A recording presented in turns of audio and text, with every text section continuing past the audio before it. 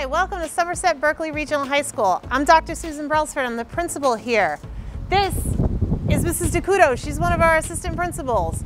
This is Mrs. Pereira, she is our other assistant principal. A couple things before we go inside. Always wear your mask. No congregating in the hallways. No food or drink except for water. Come on in. So as you know, school starts at 7:40 a.m. but the doors to the school will open at 7:25 a.m. When you get here, you will come in and go directly to your classroom. There's no congregating or standing in the hallways before school, during school, or after school time. If you need breakfast in the morning, you should head down to the Student Dining Center. That's where you should get dropped off. You can eat your breakfast in the Student Dining Center and then proceed right to class. When you arrive to school in the morning, buses will drop you off in the back of the building. Parents and guardians will drop you off in the front of the building, and that will also be the pickup point in the afternoon when you're leaving. So right now we're standing outside of the main office. A few things about school that you need to know for this year. First of all, there are no lockers, so you should prepare each day bringing only what you need for that day, including a charged Chromebook and a positive attitude. When you enter the main office, you should go through this door to enter the main office, and the other door to exit. So one-way system. As you can see, there are signs on the ground pointing you in the direction that you need to follow. This staircase is an up staircase. In case of an emergency, you would not follow these signs. You would ignore the signs and come down and leave the building safely and as quickly as possible. As you know, there are 2 elevators in the building. The only change to the elevator policy is that one person will be allowed in the elevator at a time. We understand that it will take longer, one person using the elevator, but we've allowed 10 minutes of passing time to assure you can get to class on time. So last year when you entered guidance, there was a sign-in sheet here where you would put down your name and what time you came in. This year, with the new regulations, we've opted to go with a QR code, as you can see on here. This will be where you take your phone, turn on your camera, you scan it, it'll ask for your name, what counselor you're here to see, and that will log you in. And then when you are all done, you're gonna scan this one on the door, and all you do is put in your name. That just marks that you've actually left guidance to go back to class or study wherever you're going. If you are a junior or senior looking for transcript requests to be sent to your college, we do have another QR code down the end here, which I'll show you, where we are going to do the same process.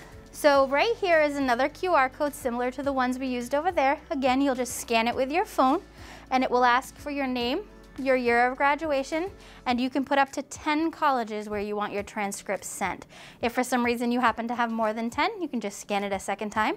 This information will go to your counselor as well as the guidance administrative assistants, Mrs. O'Connell, and whoever's going to be sitting here, and they will make sure that your transcripts get sent to your college of choices. Hi everyone, and welcome to the Guidance Department. My name is Liz Coogan. I am the director here of SEL, Social Emotional Learning and Counseling.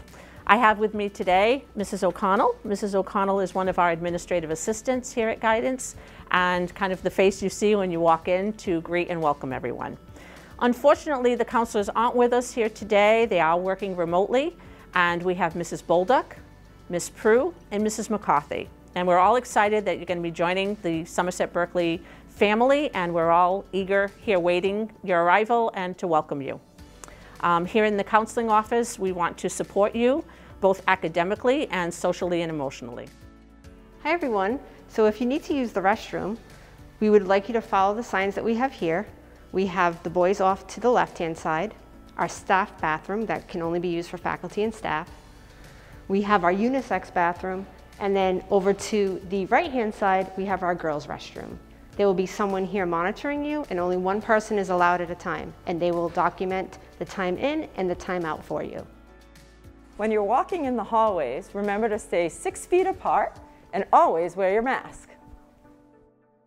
So I'm standing in the Performing Arts lobby, and normally to get to lunch you could go down by the chorus classroom or go straight and take a right and go by the locker rooms. today and this year, you have to go straight and go down by the locker rooms, because if you go down the hallway where the chorus room is, you're going to get to the end of the hallway and you can't turn left because of the arrows. So when we're going to lunch, we have to go straight past the gym and take a right at the locker rooms. So you will notice that the Student Dining Center is one of the most dramatic changes here at Somerset Berkeley. The reason for that is because even when we get back to hybrid, if we were to have kept the cafeteria tables that we had last year, we wouldn't be able to fit the students for lunch. So we had to go to this model in order to serve lunch for our students. Mrs. DeCudo and Mrs. Pereira are going to model expectations for the cafeteria. So Mrs. DeCudo is walking into the cafeteria. She needs to buy lunch. So she is going to turn and go straight into the cafeteria, just like always, in order to buy her food. Mrs. Pereira brought her lunch, so she is going to go to her seat. She is going to scan a QR code with her phone, which is going to tell us exactly where each student is seated in the cafeteria.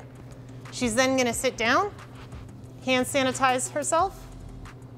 She then removes her mask when she is seated at her table, and she can begin eating lunch. When she's done with lunch, just like all students, she's going to hand sanitize again, clean up her area, and then proceed to class at the end of lunch.